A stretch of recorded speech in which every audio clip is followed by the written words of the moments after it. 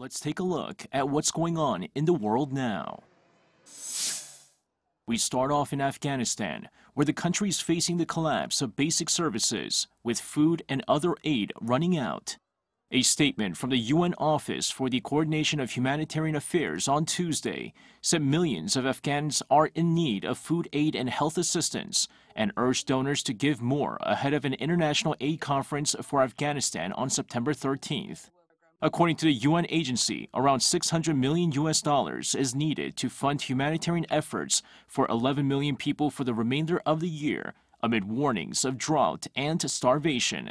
The dire need for food and basic essentials has become more apparent as many key donors, including the EU and the World Bank, have suspended their aid programs following the Taliban's takeover of the country last month. This has led to spiraling food prices, with uncertainty over how the Taliban will provide services to an impoverished and largely rural population. The issue of Afghan aid will also be discussed next week at a ministerial meeting in Geneva led by UN Chief Antonio Guterres. Moving on over to Bolivia, at least 20 people were killed and several seriously injured after a passenger bus lost control and overturned on a highway on Monday. According to authorities, the bus was carrying 30 passengers at the time of the accident before falling 300 meters into a ravine on the Morashara Highway. Local media reports say 3 children are among the fatalities. Rescue workers, as well as locals, helped to rescue survivors and recover the bodies of those killed. Road accidents are common in Bolivia, where driving conditions are often precarious due to the lack of funding for the country's infrastructure.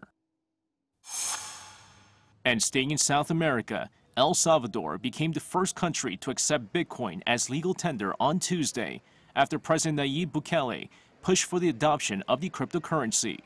Bukele says using Bitcoin will help Salvadorians save $400 million a year on commissions for remittances, while also giving access to financial services to those without bank accounts.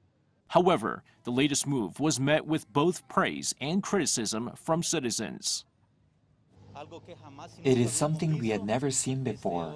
Today we are receiving cryptocurrency, and it's a great opportunity. This is very important for all Salvadorans. It is necessary to get the app.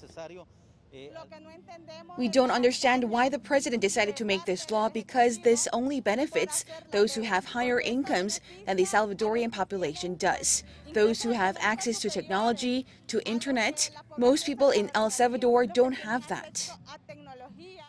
Watchers also say the poorest may struggle to access the technology needed to make Bitcoin work in the country, while others say that the move may fuel money laundering and financial instability. 이승재, Arirang News.